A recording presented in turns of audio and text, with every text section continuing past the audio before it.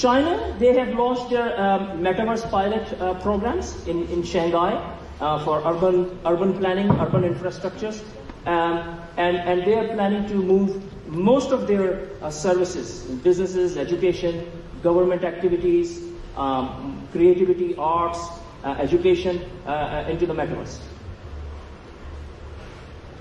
Japan is doing something really interesting.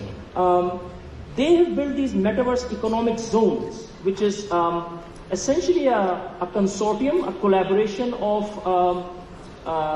tech giants, Fujitsu, and Mitsubishi and others, coming together to build an open Metaverse. I'm not sure how open it's going to be. From what I can see, it's going to be a hybrid Metaverse. So not just one company, one Facebook in charge of the Metaverse, but a consortium, a collaboration, conglomerate of these tech giants.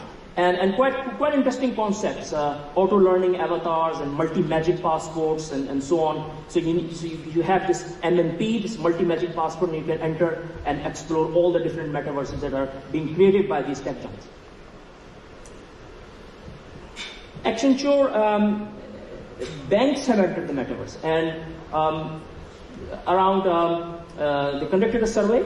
Around 67% of global banking executives believe that Metaverse is going to be transformational. 38% believe that it's going to be significant for the banking industry, and 92% believe that interoperability is going to be one of the key factors when it comes to banks in the Metaverse and how they exchange data and transact data and so on. And these are some of the banks that are in the Metaverse. JP Morgan was the first one, and Decentraland, CBI, Signum, and others. That's me, that's my avatar, exploring the CBI bank. They also have an ATM in the Metaverse.